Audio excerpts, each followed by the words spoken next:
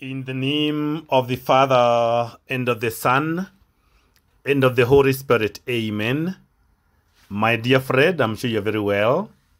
It is Thursday, the 23rd day of November in the year of our Lord and Savior, 2023.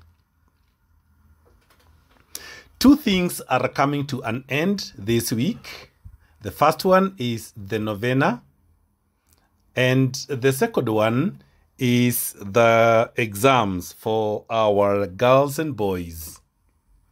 In fact, today, the second group of the students will be leaving yesterday, because today they are sitting for what? Today they are doing business studies in agriculture after break.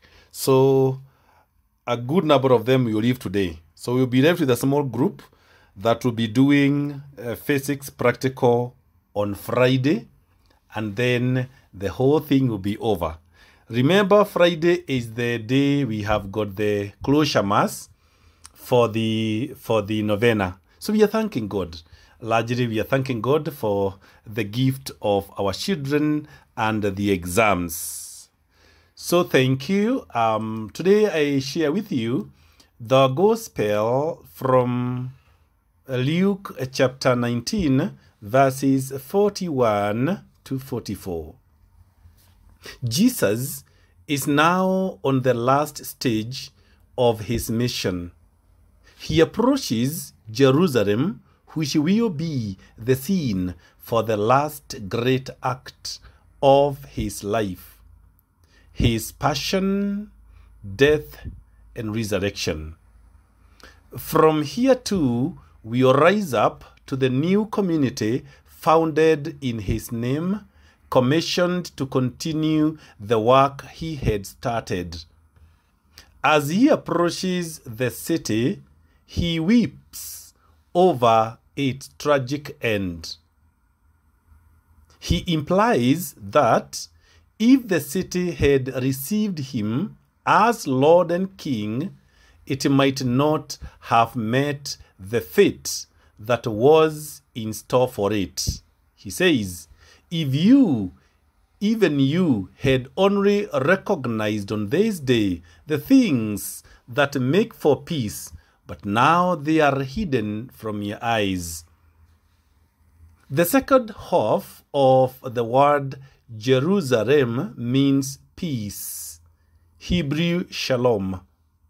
The city had not known the path to peace, which of course was that which led to Jesus, the Prince of Peace, and the source of all peace in our lives. And it has hardly known peace since that time, especially where the Jewish people are concerned. It is therefore no wonder that even now, guns have not cooled. The rest of the passage is a prophecy of what in fact is going to happen to the city.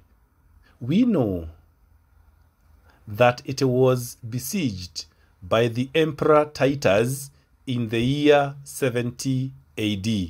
However, Jesus' words are built up from many Old Testament references and seem to refer rather to the destruction of Jerusalem in 587 BC as much, if not more, than that brought about by the Romans. And as none of the distinctive features of the Roman siege are mentioned, the words seem to date from before that time. But of course, it was the Romans who destroyed the city and its huge temple. One of the wonders of the ancient world was reduced to ruins. The temple was ransacked, and its most precious ornaments, including the 7-branched candlestick were carried off. All of this is sculpturally recorded in the triumphal arch of Titus erected in Rome to commemorate his victory, and which can be seen in the Forum to this day. All this will take place, Jesus says, because you did not recognize the time of your visitation from God. So many failed to recognize Jesus as Messiah, as God coming to visit them. They rejected him. With the destruction of the temple, the Jewish faith was dealt a serious blow, and from which it may be said it has never fully recovered. No temple has ever taken its place, for it is felt it can only be on the same sacred site in Jerusalem. But unfortunately for the Jews, the Al-Aqsa Mosque stands on the site today and is not likely to be removed. All that is left of Herod's temple is the Wailing Wall, where Jews go to pray and lament their lost glory.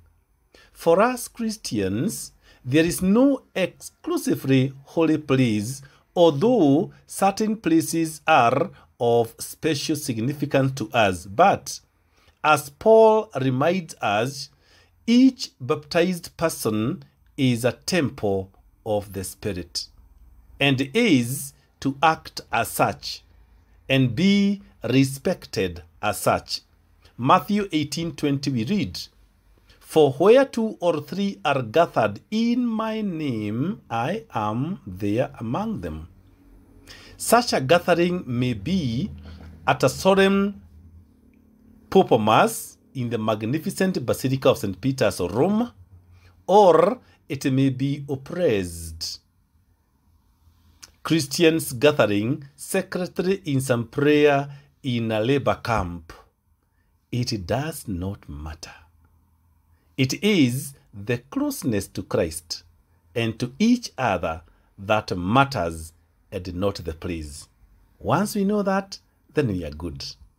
Thank you so much. May the Almighty God bless you, the Father, the Son, and the Holy Spirit. Do have a productive Thursday. In the name of the Father, and of the Son, and of the Holy Spirit. Amen. My dear Fred, I'm sure you're very well this Thursday. So we continue to give thanks to God because our children are finishing their exams. Tomorrow, actually. Today they are doing business studies in the morning and agriculture in the afternoon. Tomorrow, Friday, we shall have physics practical. So today, a huge number of students are going home, quite a good number of them. And this is the second group because the first group, some left last week. So this today, then the other huge number goes. So we are left with a small number, those who are doing physics practical tomorrow. So we thank God. We should be in the mood of thanksgiving. And tomorrow again, in the evening, we shall have the Novena Closure Mass. That is how beautiful life is for our students. So we shall be able to be saying thank you to them as they arrive home. So we say thank you to God. In all things, we say thank you. In fact, we're even saying thank you in advance before even the exam is released because we know they have passed. Let's pray. Lord, thank you for loving me and giving me grace when I fall short. Thank you for what you did on the cross and for dying for my sins. Lord, despite my current situation and circumstance, I give you control of what is happening in my life and ask you to give me peace. Lord, I know nothing I am experiencing is a surprise to you. I can trust you with this because you loved me enough to send your Son, Jesus, to die for me. I ask that you are this situation, that you use this situation to grow my faith and dependence on you, and that through this experience, my faith will be bigger and stronger. Grant this through Christ our Lord. Amen. Glory be to the Father, to the Son, and to the Holy Spirit, as it was in the beginning, is now, and never shall be, world without end. Amen. My dear friend, I remain your priest and servant, Father CK, wishing you a productive Thursday.